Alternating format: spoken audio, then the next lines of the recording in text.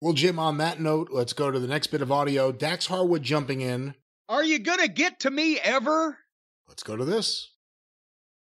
Like that's another thing too, is like we never want to, we always want to remind people where we came from, because we've got to remember as wrestlers that these guys were working 300 days a year, 350 days a year, whatever.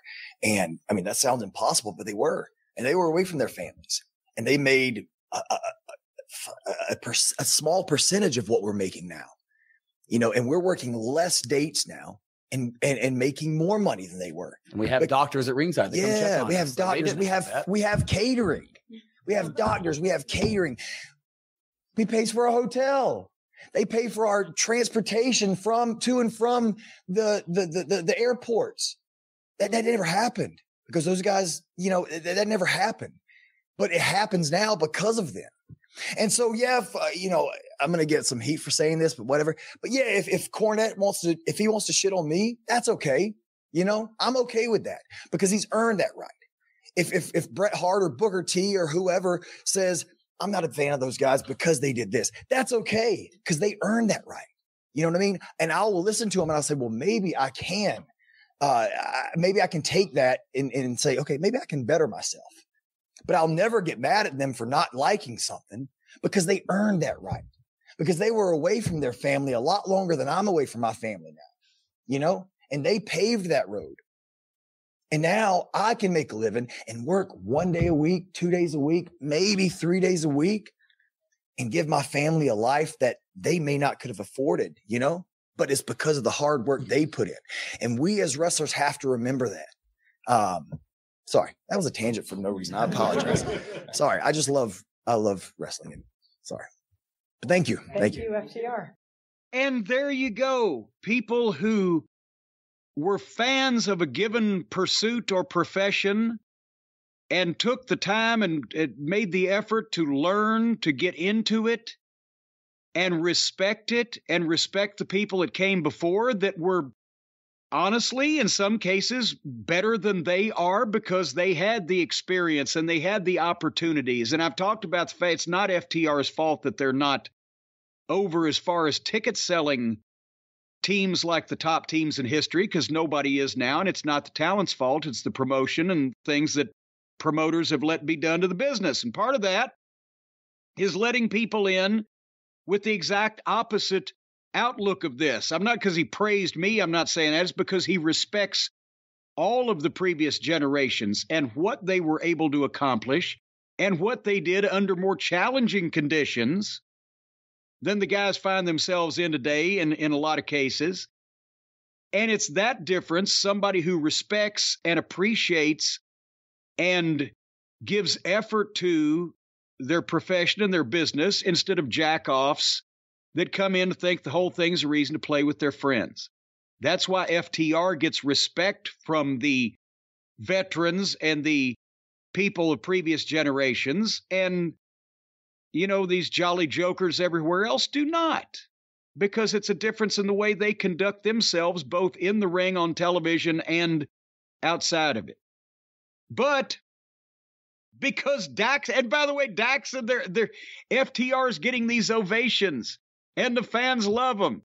But because Dax made that comment, the AEW cosplay trampoline cowboy fans that like the flippy-do stuff and think that I'm some kind of homophobic, racist asshole because I don't like Twinkle Toes' Japanese fetish objects, they went ballistic on how dare he say something good about Jim Cornette. I trended because he said something good about me. They still think I'm irrelevant, some of that crowd over there, but the ones who know. But now this has almost become a measuring stick. Can you make yourself so good and so professional and so accomplished that Cornette will say something good about you? But if he does, then the AEW fans will goddamn jump down somebody's throat because I'm not supposed to like anybody they like, and the people they like are not supposed to like me. Guess what, motherfuckers? Some of the people that you like by accident, basically, actually know what they're doing. And those people that know what they're doing know that I know what I'm doing. So therefore, get used to it, snowflakes. They all agree I don't know a goddamn thing. They all agree Brian is clueless. That is something that's unanimous and doesn't need to be brought up again for another round of voting. But otherwise,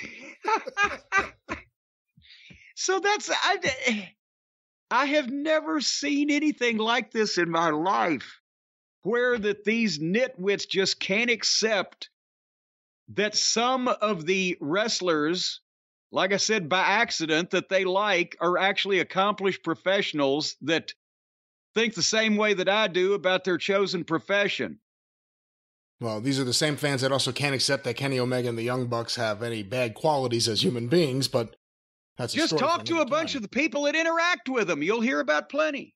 Jim, I have some more audio because you're mentioned again, but before we get there, some of these fans may be really upset with Tony Khan for allowing Dax Harwood to sit there in front of or in back of the IWGP and the Ring of Honor and the or even AAA tag beside titles. of. Well, beside of Tony Khan, but in back of the belts. There's a lot going on. He allowed this to happen. He mentioned you. The fans may want to sue. God dang it, there is no way in the world that we're going to allow some of our favorite wrestlers to mention somebody that we don't like without suing. And if you need to sue, well, you know who that you should call.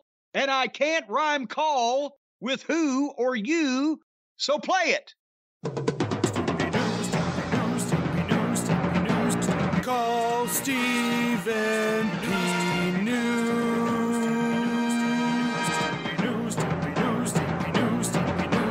If you need to sue.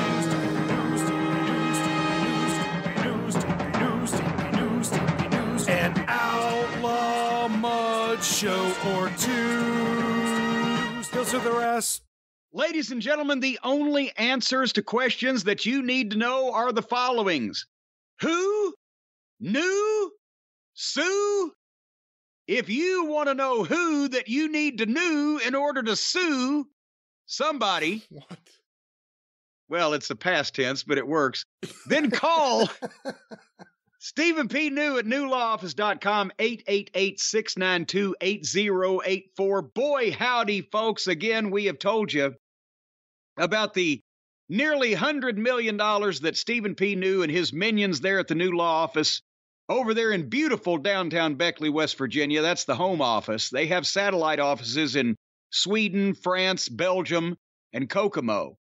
But Kokomo? almost 100, well, Kokomo's a bustling community these days. They got a stoplight put in last week. So despite that, ladies and gentlemen, over almost $100 million has been paid out to clients of newlawoffice.com that have been wronged. They've been wrongfully terminated.